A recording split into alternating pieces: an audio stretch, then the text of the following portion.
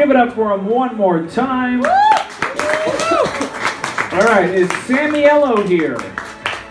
All right, you're on deck. Coming up right now, big round of applause for Blake Harrison. What's up, guys? I'm in mustard and it's stuck to my ass. We're looking good. We're looking good so far. Guys, I'm going to start this off by just revealing a little something about myself. I feel like it'll make us a little bit closer.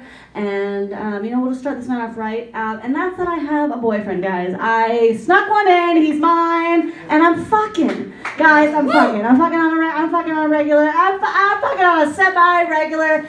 It's okay, guys. I'm fucking on a kind of normal basis. I'm doing weird shit with one person, and it's working out, guys. The one thing, though, that I have discovered that's bothering me just a little bit is that before me, I've come to realize that before me, he dated anyone else. He dated anyone else. He's dated anyone else besides me, and it's fucking with me. It's fucking getting in my head, guys. All right, it's really tripping me out that someone else has touched that dick other than me. It's freaking me out.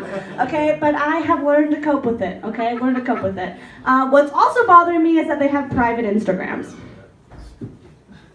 These bitches have private Instagrams, okay? They are hiding something, and I don't mean to take it personally, but I'm gonna take it personally, and I think they're hiding things from me, and I think there's secrets in those Instagrams. Okay, because one girl, her name is Keenan, and the only thing that it says about her is just this hand emoji, and there's a picture of a dog in it. I don't know what that means, but who needs a fucking dog when you take your insecurities for a walk every day?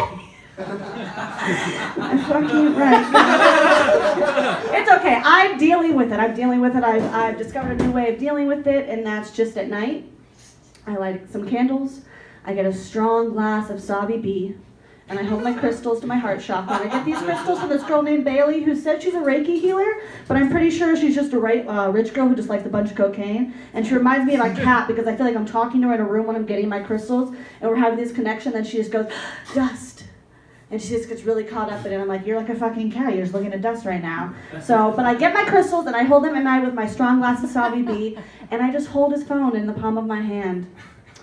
And I just take my inhale, and then I just exhale all over to the phone, and I look to see where the fingerprints are. Are there fingerprints on there? What is the code? What is the code? Is it your social security number? Is it your basketball number when you were in high school? What is it? I put every fucking thing in until I just get locked out of his phone, and then I'm just there questioning my own existence in the dark. And it's okay, guys.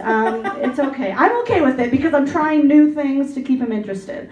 And my most recent thing is letting him come on my face.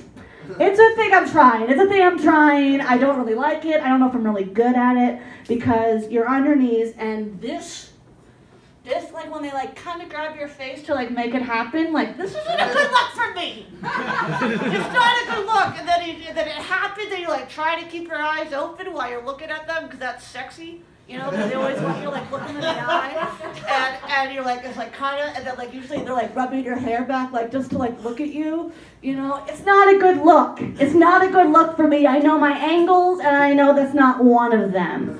Okay, but that's okay because I'm trying new things. I'm trying new things. I feel like that's the only way to know your consistency. What are you good at? I've tried all these things, and I know I always say no when my mom tells me to wear a coat at night. I always say no, put a coat on. I'm like, no. I always say sure to drugs. Sure. I always say no when my mom calls me and asks me if anything is okay. It's just a bold no, okay? And I'm always going to have just a minor panic attack when we realize halfway to the festival that you've forgotten the glitter.